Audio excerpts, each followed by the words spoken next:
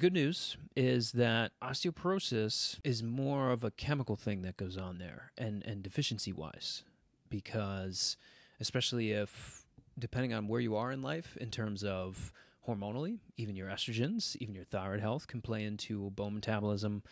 because estrogens and thyroid hormones are highly connected there. So if you're running into issues with high stress, if you're running into issues with poor sleep,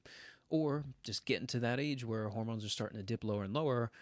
that's going to be a huge reason for having bone metabolism issues. Weight training, resistance training, protein levels, bone broth protein, all great initial steps, but I would be curious as to what sugar's looking like, as to what your liver health is looking like, because that's going to help a lot with the conversion to these things. That's also going to play a role with bile and getting enough fat absorption so that, and I mention that because sometimes people are having like these digestive complaints that we've been talking about, and you're starting to lose some function with the gallbladder, and then you lose production of hormones when it's a digestive issue, and